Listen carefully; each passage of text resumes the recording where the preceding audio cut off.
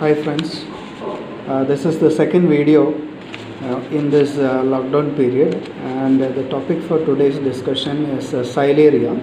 Xylaria, it belongs to kingdom Mycota, division U Mycota, subdivision Ascomycota, class Pyrenomycetes, order Sphaereales, and family Xylariaceae. This classification you can find in your textbook also. So I have taken the same for telling it here. And Xylaria, it is a cosmopolitan genus, however seen mostly in the tropical regions. Cosmopolitan means it is seen everywhere, but in tropics also it has a distribution. And it is mainly a lignicolous or wood-dwelling genus, which can also be seen rarely on dung in wet and shady places, and generally they are saprophytic, but weakly parasitic species are also there, which can cause a disease called as white rot.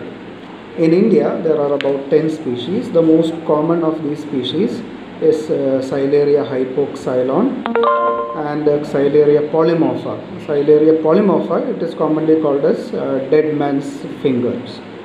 Then about the vegetative and the reproductive structures, mycelium is profusely branched and septate, and the reproductive structures, they are produced on stromata. Stromata are solid tissue-like masses of pseudoparenchyma, from which the fruit bodies called as the sporophores are produced. Now the stromata, they can be erect, more or less stalked, unbranched or branched, and forked. They can be cylindrical or fusiform. Fusiform means the ends are pointed. Now they are fleshy white or pale brownish in color, but later they become black in color. The asexual reproduction, it takes place by means of conidia, which are oval shaped, and they occur on the surface of stroma. As white powdery masses which are bound, the conidia are bound on conidiophores.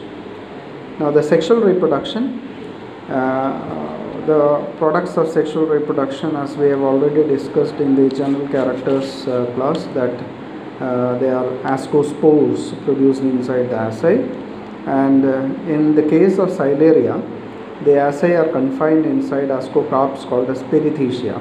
And there are several perithecia which are embedded inside the stroma, and perithecia are flask shaped with the protruding tips, and the asci inside them, they are intermixed with sterile hyphae called as paraphysis. Now the ascospores, they are they are uniseriate, that means they are found in one single series inside the ascus. The ascospores are fusiform, they are non-septate and dark brown to black on maturity. Thank you.